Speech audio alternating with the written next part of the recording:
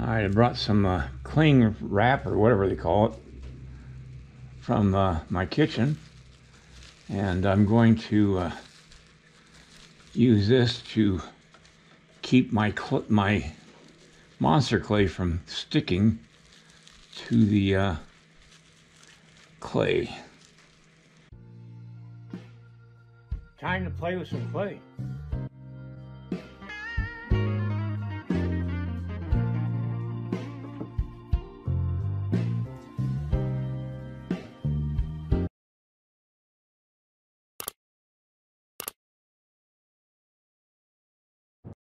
I'm just going to stick a piece on here of this monster clay and see if it'll stay, and then if it'll lift, and it does.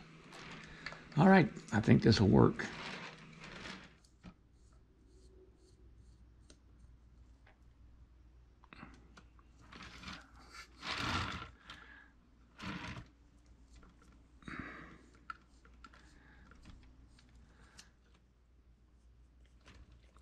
So anyway, I'm just trying to bring together the saddle the way I remember vaguely how it was made in Rick's saddle shop.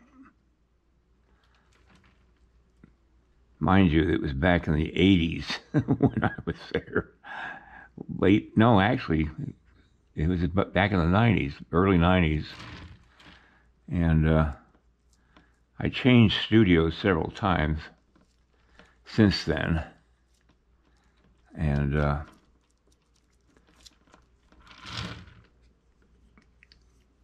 just trying to remember how he made his saddles. Now, his saddles are modern, and they have wide areas on either side of the I don't remember what the name of this part of the saddle is. It's where the horn of the saddle is. I think that's what they call it. Not a cowboy, I don't know.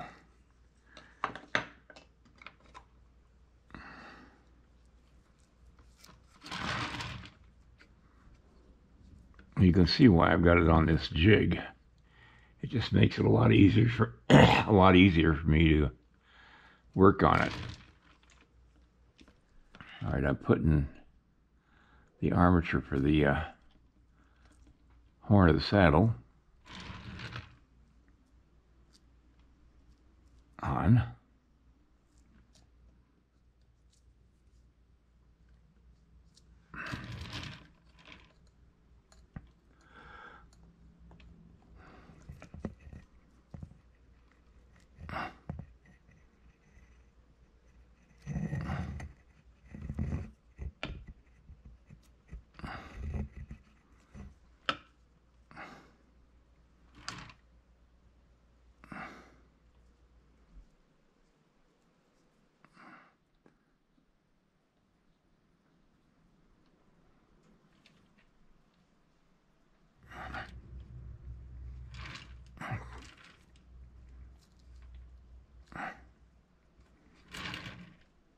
Okay.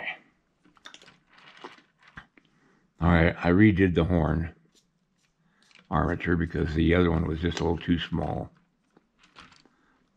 It didn't hold up well, so had to redo it. I'm trying to get this opening just right.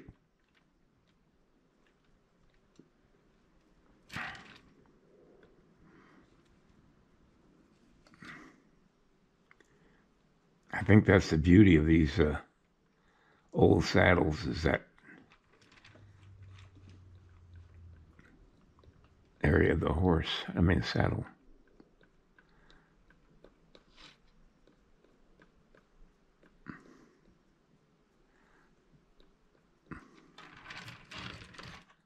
Okay, I'm gonna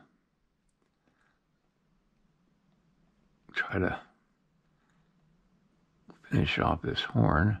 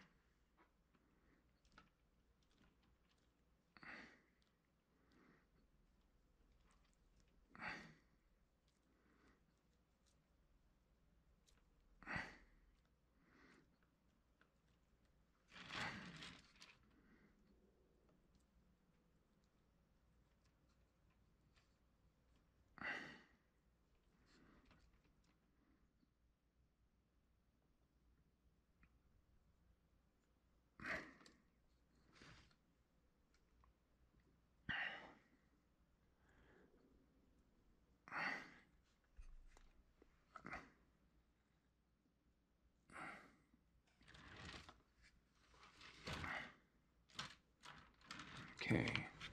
All right, I'm trying the saddle on the horse to see how it looks, and looks okay. Doesn't look too big. What I'm trying to do is do that leather area that there's a piece of leather that's laid down over the top part of the saddle where the seat is. It comes down to here and there, and right here is a little conch with the some thongs coming out of it, and the same with right here too.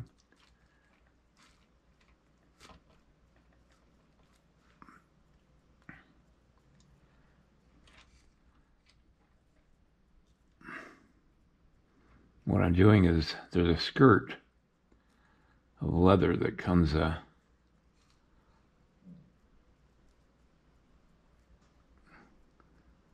there.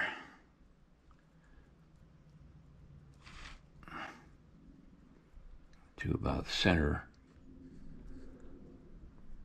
of the saddle. What I'm doing is I'm placing on a piece of clay that I put through the pasta machine to keep it the same thickness.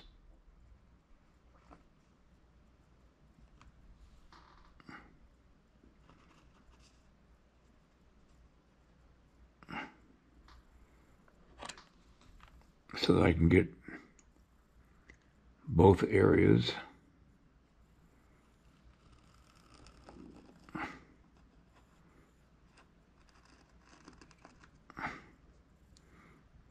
On both sides.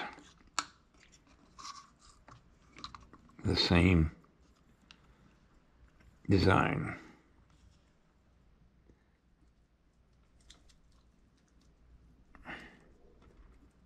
Okay, that might be just a little bit big in the front. In fact, it is.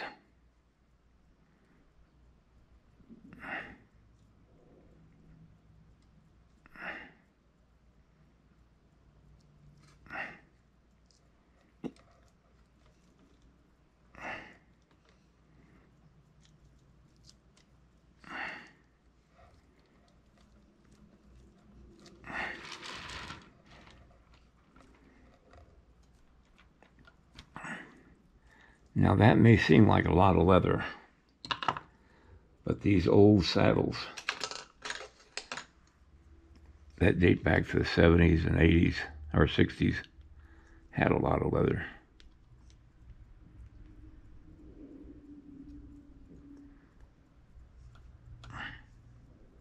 Okay, I put the saddle back on the horse, and I'm going to keep it on there now.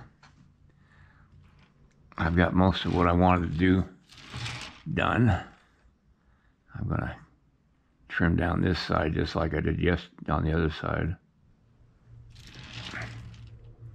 Now I'll have to put a little bit of the blanket that's going to be underneath the saddle on there, and I'll do that tomorrow. I'm gone as far as I can go today. But I'm happy the way it's turning out. We'll see if it works out. If it doesn't, it doesn't. Let me see what the guy looks like sitting in it. This is the gentleman for the horse. Oh yeah, he fits fine. That figure is going to have to either be redone or completely refined. All right, got the saddle on. I got a lot of work to do on the saddle. It's not even close to being done. And once I get it done, then I'll paint it to look like the clay, and it'll look a lot better. But I think it's sized well for the figure of the horse, and just have to play with it a lot more.